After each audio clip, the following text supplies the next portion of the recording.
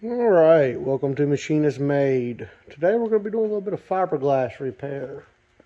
Bought this stuff off the old Amazon. Bondo glass. This body is some really nasty old fiberglass from a Komatsu Mini X. It's got well, somebody's went at it a time or two and done a little bit of damage or some gouges in it down here, and this is where the fuel filler neck is. It's broke out pretty good, and there's the hydraulic on the other side, but there's more cracking, some cracking right there. I'll focus. More cracking right there around that bolt hole, and a little bit of cracking right there. Cracking in that corner. We're going to go at all these today and see if we can kind of remedy their problems. Some more area of improvement. This is the engine cover for the actual back of the machine. There's hinges under here and whatever this was. So we're going to try to go at it, fill some of them holes, grind some of these rivets down. They have a plate on top of here, I guess, to help reinforce it.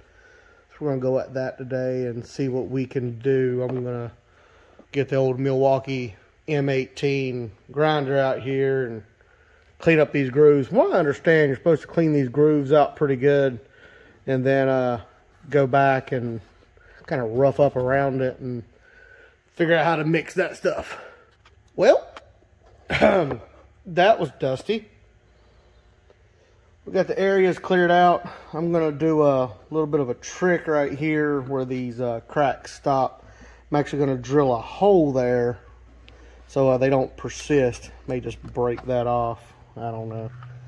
But same thing down here. Found this little gem right here when I was cleaning up. There was just a groove right here, but that's fun. This corner ended up breaking out on me a fair bit more than I wanted it to. Sorry for the crap flying around in the air. That is fiberglass dust. Probably should be wearing a mask, but yeah, safety third. Let me go get my drill and drill some holes right quick. Alright, got my drill. We're going to drill a hole right there. That's going to stop the crack from running. This is not really a machinist trick or anybody else trick. This is just kind of a common sense trick. Drill two. Got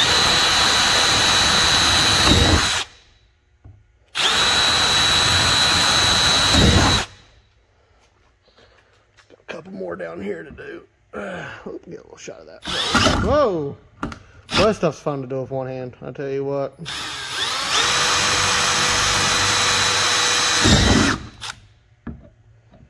Crack runs up right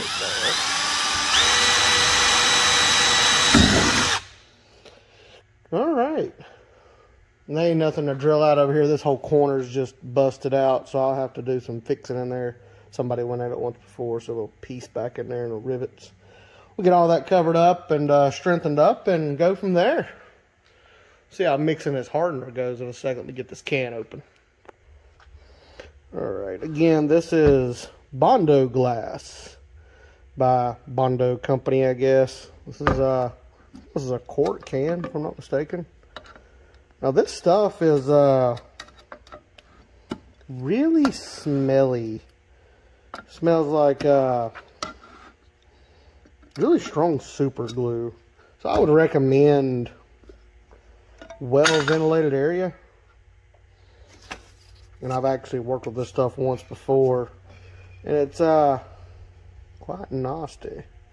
Nasty and goopy. It's short strand fiberglass in there, so yeah, I'm gonna need to put this phone down for a second and get this all mixed up.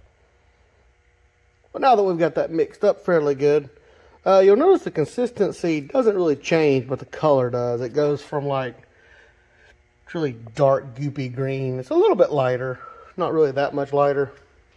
Now I'm going to be mixing this on just an old piece of MDF, and I prefer using wood over paper simply because paper likes to tear and get wet and all that good stuff. So what I'm going to do, I don't really have that much area to fix, but I'm gonna get a little bit out.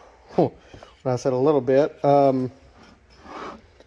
yep, gonna put this phone down again. Give me just 1 second. Well, I tell you how much fun that was. I'll close this can back up a little bit and a little tappy tap tap. Slide that off to the side now.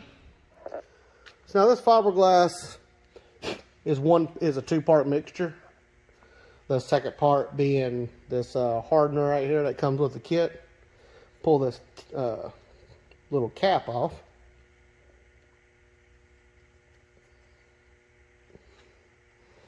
And this hardener is blue. Other hardeners I've worked with like red. So the instructions say for about a 3-inch ball, whatever you want to take that for, supposed to use about 3 inches of hardener. So we'll call that good. Now it's a cold day, so I've got a little bit of time to work with this stuff. Sorry about my big fat hand being in the way. So I've got a little bit of time to work with this stuff. Start mixing it. Now the whole idea of this is this needs to be a uniform color, if you would. I don't know if it's really going to change colors a whole lot, but it will change colors some. Get my sleeve pulled up. I really don't want this on my clothes, and my wife would probably really appreciate it if it didn't end up in the laundry room, especially in her washer and dryer. I want to make sure that hardener is mixed in. And I guess you really can't use too much hardener. I guess you could. I guess it'd just make it go off faster. I'm just scraping that up off that board. This is another reason why I like working off of a wood surface versus working off of a piece of cardboard or paper. Get this all mixed together. That's pretty uniform. Get you a little closer shot there so you can see there ain't no more blue streaks or anything like that. Now, I like to use a putty knife that's preferably not covered in fiberglass dust. But, you know, sometimes you don't get that. Take a little bit, sling it up on your putty like that, and just kind of smear this stuff around. It's honestly not rocket science. Smear it in, make sure it's covering what you need it to cover. And, honestly, just go from there. There's a little bit of dust on this thing still. Just a small dust cloud, if you would. It's not really that bad. I would prefer you, you know, if you're going to do this, to probably have a little more clean surface than I do. But this isn't going to be perfect. It's not designed to be perfect for me. I'm going to end up sanding all this down anyway. So I can actually feel it trying to set up. So I'm gonna put this phone down, and I'll be back when I get this little patch right here smeared out. All right, and just like that, you smear it out kind of like cake frosting, if you would. And this stuff was already starting to try to set up as I was finishing up, so I didn't get a whole lot of good footage on smearing this stuff around. But I got everything kind of filled out the way that I wanted. I'm not worried about smearing it back over some of the painted areas, because that's obviously what I'm going to sand back down to. So I'm not particularly worried about those areas.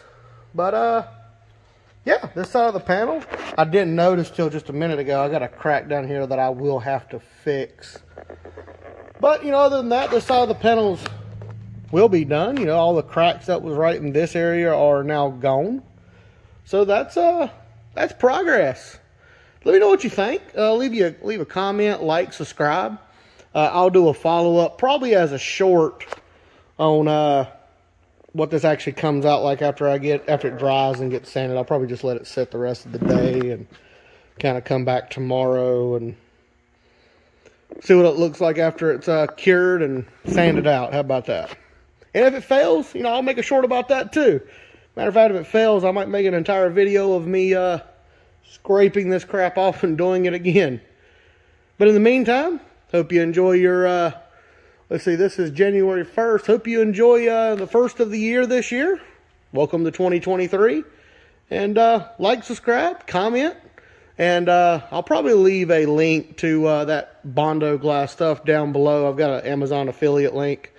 And just disclosure, anything you purchase through that link, obviously any affiliate link, you've probably heard it 1,000 times.